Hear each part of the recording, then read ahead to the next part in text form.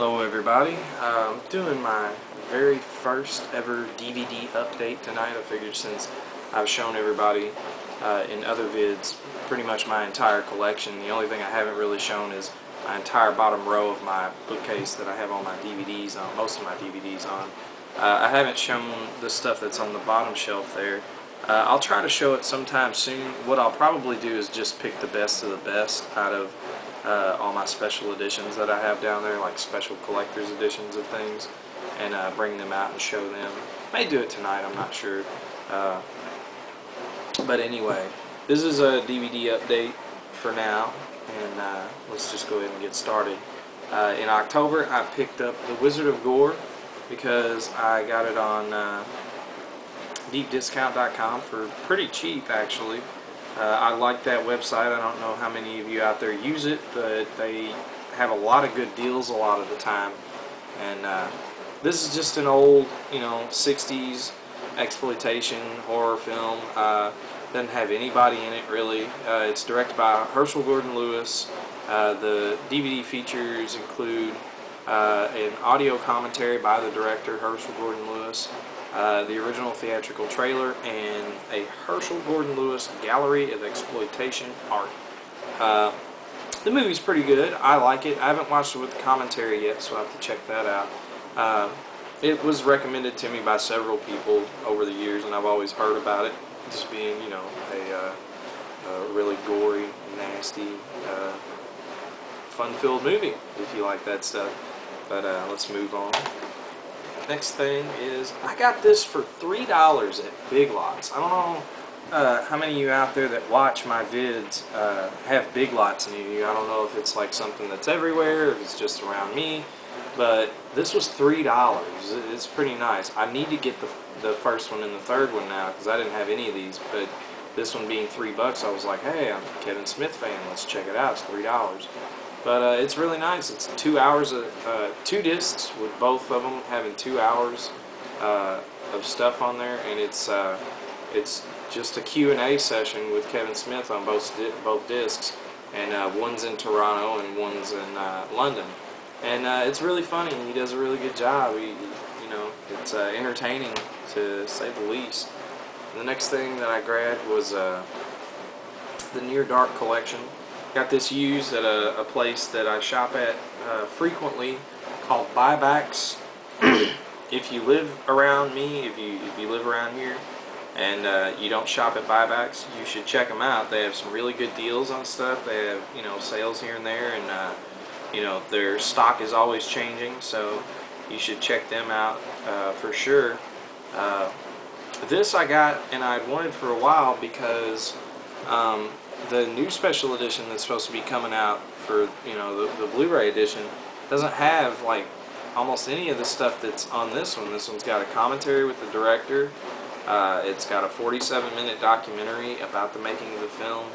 It's got a deleted scene with commentary of the director, trailers, storyboards, galleries, talent bios, a couple DVD-ROM features. It comes with a nice little booklet, slide case, like holographic cover.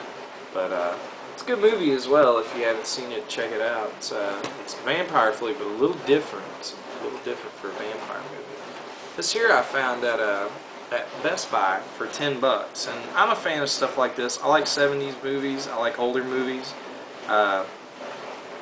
I love Pam Grier. She's such an awesome actress, for those of you out there that haven't discovered her. The one movie on here, Foxy Brown, has a commentary with the writer and director, Jack Hill. And the other movie's pretty bare bones. It's got some trailers and stuff. But it's Foxy Brown and Black Mama, White Mama. And I'll be watching those probably sometime next month once I get done with all my Western stuff. This here, I couldn't believe that I got this for $3. Big Lots had this as well for $3. This is, in my opinion, the 2 best Dragon Ball Z movies ever made. The History of Trunks and Bardock, the Father of Goku.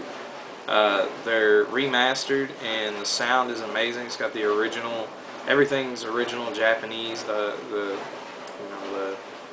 It's not edited down. It's not the edited American versions. It's the unedited you know, with everything in there, versions of both movies. So you have to check that out if you have a or if you have a Big Lots near you. Check them out, see if they've still got that. This one I picked up at buybacks as well. It was on sale for $2, so I figured I couldn't lose out too much. And I've had a friend of mine that's been getting on me to watch this movie forever. So, and it's Crouching Tiger, Hidden Dragon. It's got some nice features on it. It's got the original language audio. It's got an English audio track. It's got subtitles. It's got a commentary by the director and I do believe the writer. It's got a making of special from Bravo, a conversation with Michelle Yeoh, photo montage, link to the website, filmographies, different stuff. It's got some nice different stuff on there if you don't have it. The next movies I got as gifts.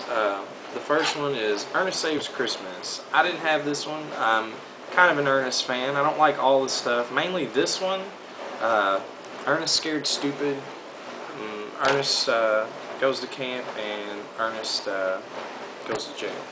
But those are the ones that I liked and enjoyed. I liked his show too whenever he had the regular, just the TV show. I thought that was funny as well as a kid.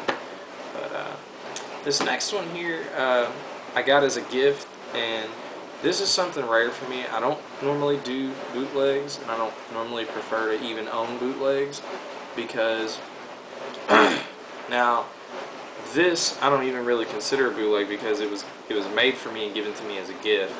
That to me is a little different. Going out and purchasing bootlegs, I don't like that, and I don't like downloading stuff either because I think that takes away from the artist.